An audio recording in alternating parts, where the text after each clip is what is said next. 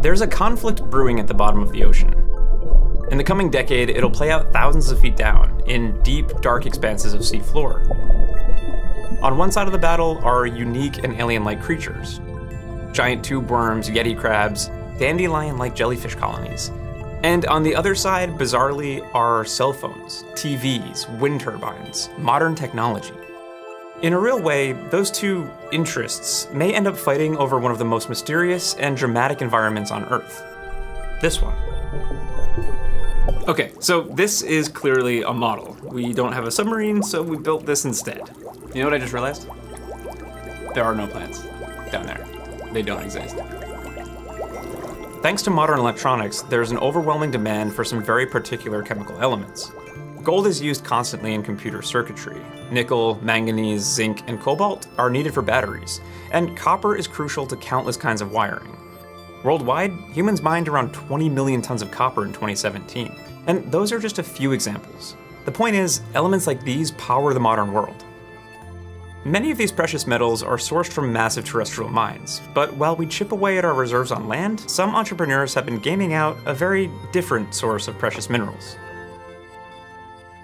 In the deep dark of the seafloor, 10 or even 15,000 feet down, shifting tectonic plates create fissures in the Earth's crust and allow hot magma to seep close to the seabed. If the conditions are just right, seawater percolates through the crust, becomes a superheated mineral-rich fluid, and shoots back into the ocean.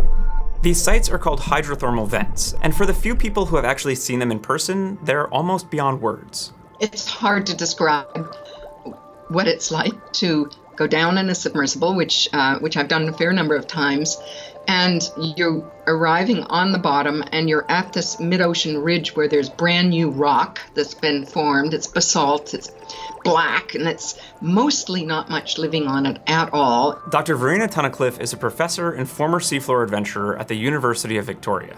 You're driving along and all of a sudden you come into a hydrothermal vent, and there is just going from black nothing to all of this white microbial production and all of the animals around it. Temperatures up to 400 degrees centigrade, so you've got these big chimneys that are formed from the minerals, and it's just covered with life. The first critters to take up shop here are chemosynthetic microbes. Amazingly, they derive energy from chemical reactions, not the sun, and they love the vents. So you've got lots of microbes that are producing like mad. It's food. Now you've got lots of animals then coming in because there's food, and therefore lots and lots of animals that want to eat that food. Researchers estimate that there may be 600 larger active vents sprinkled along mid-ocean ridges, and each one can support its own unique, vibrant ecosystem. Researchers like Verena have cataloged new species of sea cucumbers, foot-long white clams, squid worms. For biologists, it's an embarrassment of riches. Frankly, it's very easy to find new species at hot vents, and I have lost track. I know that we've done at least 100 through the lab. But in addition to life, there are minerals. As water passes through these systems, a complex set of chemical reactions leach minerals out of the rock. When the fluids spew back out into the cold seawater, the minerals separate out again, littering the seafloor with gold, copper, zinc, manganese, and more. There is a theoretical fortune to be made down here, and that hasn't been ignored. In 2017, Japan announced that it had completed a landmark trial mining operation near the island of Okinawa. The mining site was an inactive vent, meaning that it was no longer spewing out hydrothermal fluid. It was really just baby steps towards full-scale mining, but it spooked conservationists, because mining a hydrothermal vent really means destroying it. So they have to go in, they have to cut out the rock, and then they have to grind it up into a slurry, and the slurry is pumped to the surface. So the habitat is destroyed, the animals are gone. The habitat is converted from big chimneys with lots of niches into mud. In some cases, vents are naturally resilient. Those that form in volcanically active areas are constantly destroyed and reformed, and the animals there have adapted to that volatility. Verena likens them to new-growth forests that bounce back quickly after wildfires. But the sites most valuable for miners are mature, stable vents. The minerals there have built up over thousands of years. The rocks that are deposited by the vents have taken thousands to tens of thousands and even more years to deposit and form. Those habitats are very stable. So those are your old growth forests. The animals there aren't adapted to catastrophic disruption and could be wiped out by mining.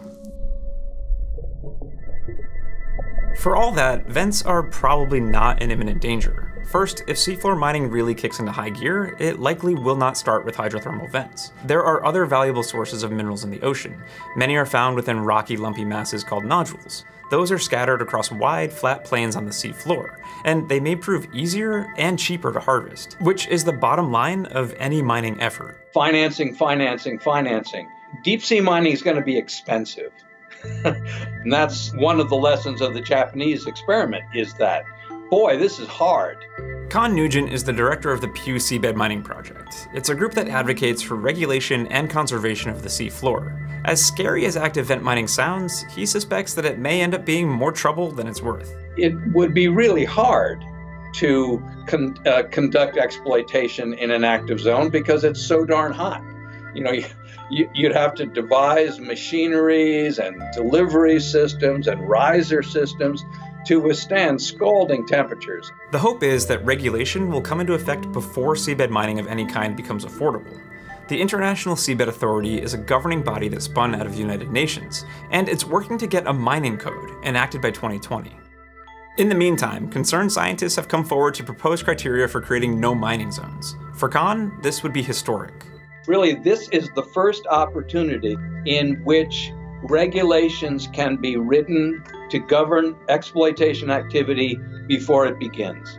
You know, can you imagine if in 1859, there were oil drilling regs? It might have been helpful, We had to go through quite a bit of trial and error, and we're still going through quite a bit of trial and error in governing that. The demand for the minerals that power electronics isn't going anywhere, and ignoring deep-sea mining would mean committing more fully to terrestrial mines. We know what that looks like, and it isn't pretty, so some amount of seabed mining might make sense in the future. Go look at a pit mine. Go look and see how cobalt is removed from the Democratic Republic of the Congo. So that's the green argument for deep-sea mining, and it has validity.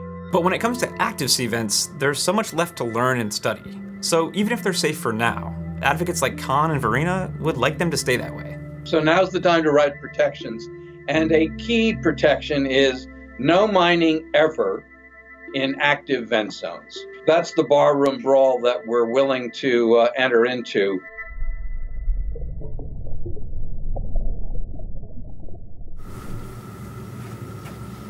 This is all they had.